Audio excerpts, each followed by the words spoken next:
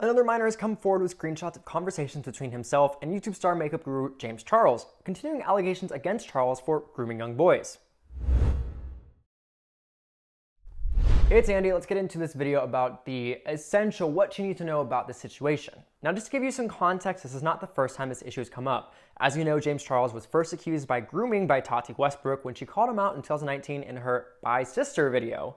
Oh my God, you tried to trick a straight man into thinking he's gay yet again. You are using your fame, your power, your money to play with people's emotions. You're threatening to ruin them. You're threatening to embarrass them. For those who might not know the definition of grooming, it is befriending and establishing an emotional connection with a child, and sometimes the family, to lower the child's inhibitions with the objective of sexual abuse. Now, the former cover girl has had a lot of controversy follow him over the years, from tweeting about Ebola back in 2017 to notorious feuds with YouTube talent Jeffree Star and Shane Dawson. Back to the grooming though, essentially what happened here is in February back of this year, this boy who was 16 claiming he was 17 said things did not get sexual, but essentially there was grooming involved. James Charles was allegedly flirting with him after he told him he was 17, not confirmed, but James said these allegations were completely false and the accuser told him he was 18. So last Wednesday on the 17th, James Charles snapped me on Snapchat. He added me back because I had snapped him a while ago, just like a fan to influencer conversation. So he started making the conversation very sexual and it made me really uncomfortable. And I'll post some of the stuff that he sent me now. He proceeded to send me explicit pictures of his body. After the initial backlash, Charles continued to deny that he groomed minors to solicit nude photos to them. The proof kept coming forward though, as more screenshots were shared. Since then, the YouTuber has been fired from the YouTube Originals show Instant Influencer. And yet another set of screenshots have been leaked on TikTok showing Charles calling a 15-year-old cutie and more. After the boy shared the screenshot in his story, James became angry apparently and accused the boy of deleting messages that claimed he lied about his age. He cursed out the boy and called him an idiot and then threatened him with a major problem apparently. And essentially a lot of these boys have lied about their age, which James has been sticking to for a lot of these situations. Some users saw a different pattern in the way Charles gets accused and immediately blames the accuser for age baiting. Quote, "It's an increasingly worrisome use of his power dynamic. He shouldn't be privately messaging young fans at all." Others are hoping that legal action is taken against Charles in order to stop this from happening in the future. There are plenty of fans though that have the stars back. They claim that there is only evidence of Charles ending the conversation and that there are inconsistencies in the screenshots, making them wonder what actually happened. The question does stand though if James continues to have these conversations and if he knowingly did know about their age in the first place or if they were indeed lies.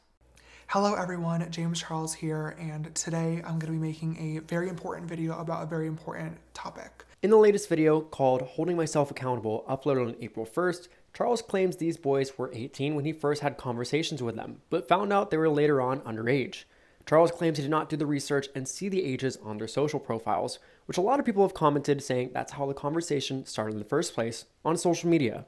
I trusted the information that was given to me rather than the information I could have and should have gotten myself. In both of these situations, doing research into these people's public social media profiles would have revealed their true ages, and therefore these conversations would have never happened in the first place, but I didn't do the research, and that is what is so embarrassing. Charles also says that it looks like he's looking for younger people to date, but that's also not the case. Charles also claims that he was desperate at times, almost talking to anyone, never listening to advice from friends, family, or others when it comes to dating, and that they essentially told him he could get hurt. I do understand that with these videos coming to light, it's really starting to, not even starting, it's really looking, period, like I'm actively searching for younger people to be in a relationship with, and I just want to say firsthand that that is absolutely not the case. My hope has always been to be in a relationship with somebody around my age or older that I can relate to and that can make me laugh. And unfortunately, I've not been able to find that person yet, but the idea of actually being in a relationship became so important to me that I was willing to trust too quickly, miss out on red flags, and most importantly, not take the precautionary measures that really anybody, but especially somebody with a public platform, should be taking before talking to anybody. And there's no excuse for that. Lastly, Charles touches on how a power imbalance and abusing his fame came up, and how he still puts that down, but now has more of an understanding of what that looks like. He now understands the conversations that could come up when talking to a celebrity in the first place, or how his social media authority could impact conversations he has with fans. Like, they DM'd you first. They lied to you. They flirted first. Like, you didn't use your fame, money, and power to get anything. But I've now realized that that mentality is completely wrong because a power imbalance can happen even when it's not intentional. What I wasn't getting before is that the excitement that comes with talking to a celebrity is literally enough to make somebody do or say something that they normally wouldn't, even if that celebrity isn't intentionally weaponizing their fame, money, or power. And that's the concept that I just wasn't getting, but I now do. It seems that James is taking a big hit from these accusations online. Obviously, let us know what you think at What's Trending. But for more social media daily, head to whatstrending.com. Follow me at Lalwani, and we'll see you soon.